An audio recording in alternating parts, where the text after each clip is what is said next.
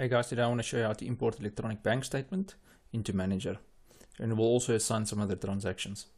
So what we'll do is we'll click on bank account, select our bank account, and then on the right hand side here you'll see that we've got import bank statement. If we click there, at the bottom it shows which file types are supported. So on your electronic internet banking, you'll export your statement in one of these formats. We'll click browse, and then we'll point it in the direction of our electronic statement. Mine is in QAF format. Here we'll click next. Here you'll see the number of transactions that it will be importing, and I'll click import. Right, so now at the bottom here you'll see all the transactions being imported from my electronic bank statement. Our top one is bank charges.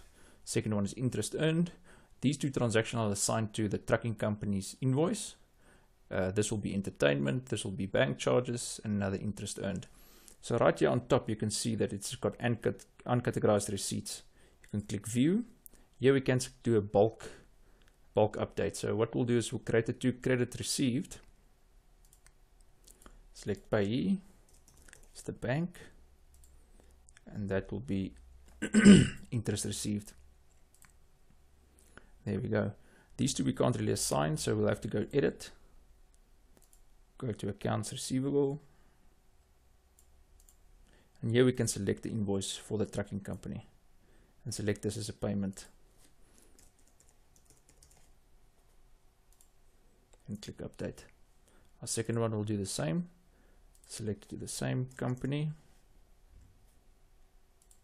select accounts receivable, select our invoice that we want to assign that amount to, and click update. For now, for interest sake, let's go to our sales invoices. You'll see the trucking company's got an outstanding invoice. This is the amount that's been paid, and this is the amount still outstanding. Okay, let's go back to our bank account. Here you'll see that we've got bank charges and bank charges. So let's go check our uncategorized payments. This charge and this charge belongs to the bank, which will be bank fees, and we'll click update. This is now entertainment, so we'll do it separately. It's an expense, which will be entertainment. Payee will be employee, and update. And that's all our transactions.